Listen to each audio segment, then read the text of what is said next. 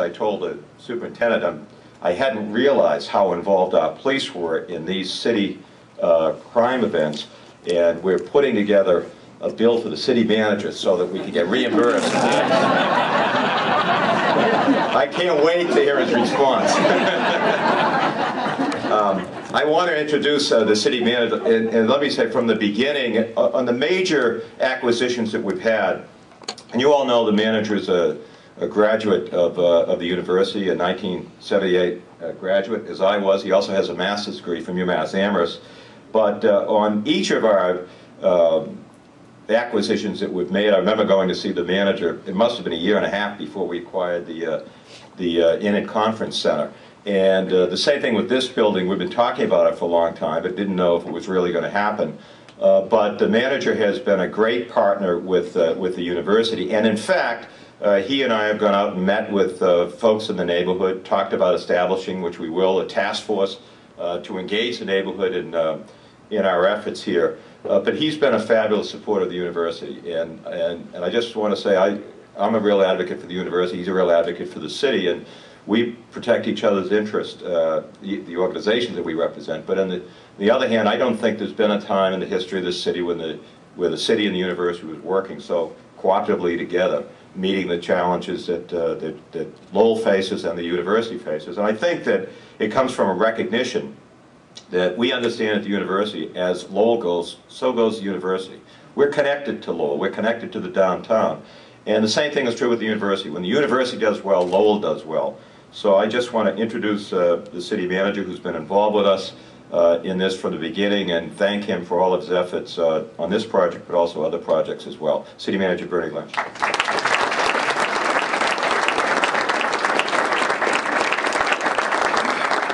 Thank you very much, Chancellor, and please send me that bill for the police services. We'll be happy to take it off of your tax bill. You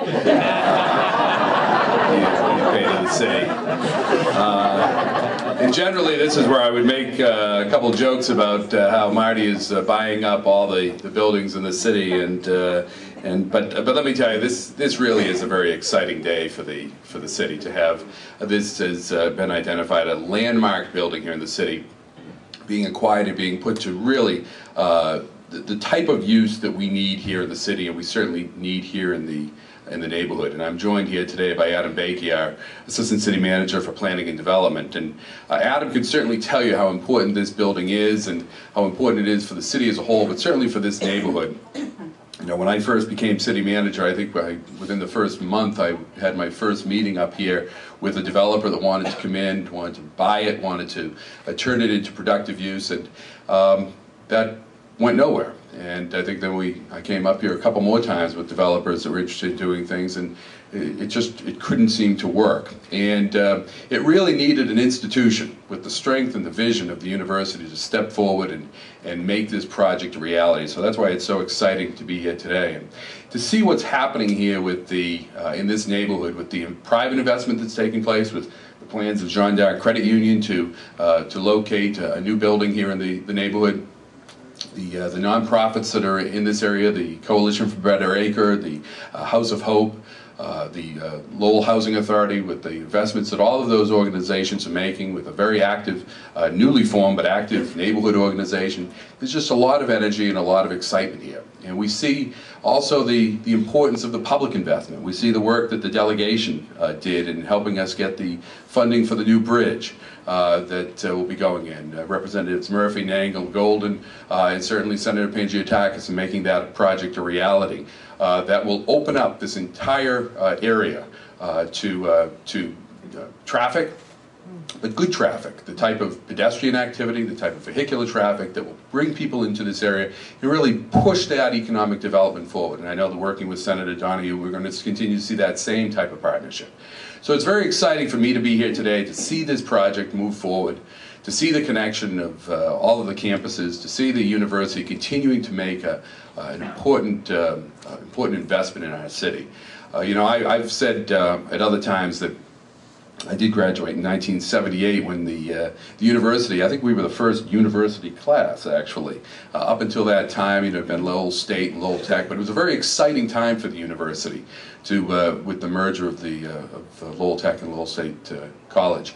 And so that's what really drew me at the time to Lowell to go to school, was being part of that university being formed.